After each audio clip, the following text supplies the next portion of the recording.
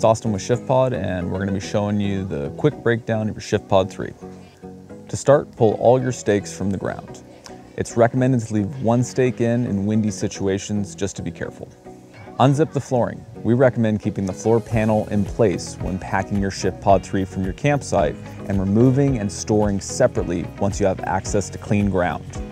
From the outside, walk around the SHIFTPOD, pushing in the center of each wall. Step under the skirt of the SHIFTPOD. We push down on a roof support spar to push in the roof. Fold your SHIFTPOD in half, and then in half again before rolling it together. Cinch down the included straps to fit the SHIFTPOD more easily into its carrying bag. Packing the floor separately will help the SHIFTPOD fit more easily. The new fabric includes a nano zinc dioxide that helps minimize potential mildew. Due to the many layers of insulation, the SHIFTPOD III may be dry to the touch, but may have some moisture in the inner layers. It's important to let the SHIFTPOD III dry out at home for an extended period of time to prevent mildew and degradation.